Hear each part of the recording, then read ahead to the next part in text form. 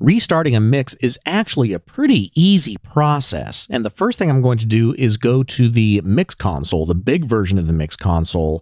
So to get there, I'm going to go under Studio and choose MixConsole, or type the keyboard shortcut of F3.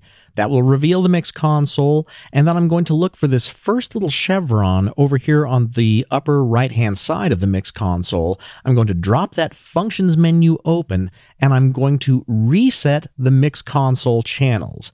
Now, there's a couple of different ways that you can do this. You can either select multiple channels and reset the selected ones, but what I'm going to do is reset all of them. And what that's going to do is remove all of the effects, it's going to remove all the EQ, it's going to remove any channel strip settings that I had, it's going to move the volume faders back to 0 and the pan controls back to center.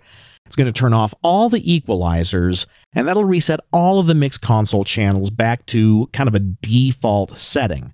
You may notice that if you have any automation, that some of the faders are not actually going to their 0 position.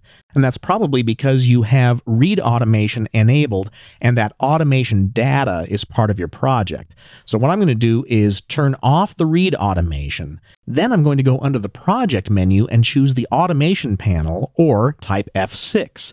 And then I'm going to find the functions menu here, and I'm going to click on that little chevron, and I'm going to delete all the automation inside of the project. And once I've done that, I can reset the MixConsole again because it's going to be really fast, and that is going to reset all of the faders back to their 0 position. So now all the automation and the effects and EQs that I had in this project that were so problematic have now been erased. And so now I have more of a blank slate to work with.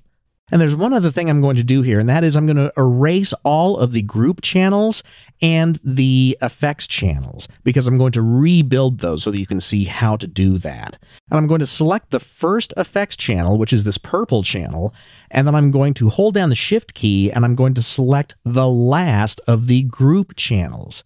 But I can't actually remove the groups here. It's easier to do that from the project window. So I'll type F3, and now you can see that my group channel tracks and any effects channels have been selected.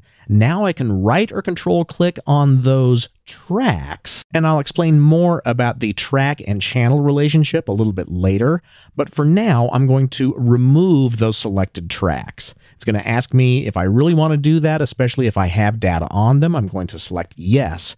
And now I'll be able to hear this mix because all of the channels that I had going to those groups are now going straight to the stereo output fader. I'm going to drop that fader down a little bit and press play so that we can hear the song now in its original form.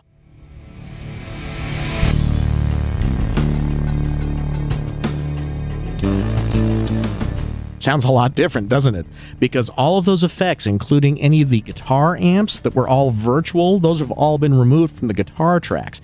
Same thing on the bass tracks. Almost everything is dry, there's no reverb, and there's no EQ, and everything is panned dead center.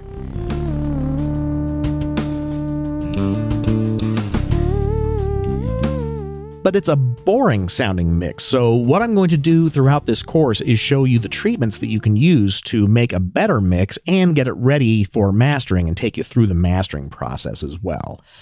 And so now that I've restarted this mix, next I'm going to show you how to get organized.